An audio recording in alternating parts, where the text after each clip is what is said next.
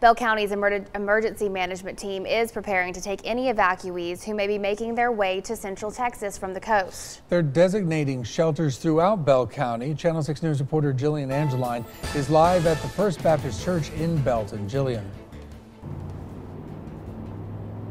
That's right, Doug and Leslie. The evacuees can check in starting at the Bell County Expo Center at 9 a.m. tomorrow. Now from there, they will be sent to locations like this Baptist church behind me. The gym inside will have cots and blankets for those fleeing Hurricane Harvey. Just this afternoon, I was at the Belton Fire Department where they were organizing beds and blankets for distribution. Just one example of how Bell County is preparing after they got the go-ahead this morning from the Texas State Operations Center to activate the shelters in the area.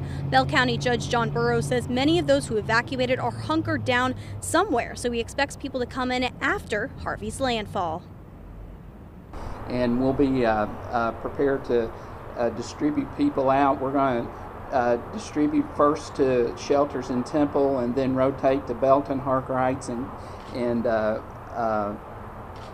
Killeen in groups of 50.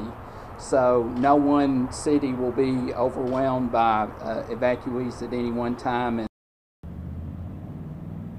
Now for a list of activated shelters at this moment, you can dial 211. You can also check out our website, kcentv.com, to find out how you can make a difference. In Belton, Jillian Angeline, Channel 6 News. All right, Jillian, thank you very much.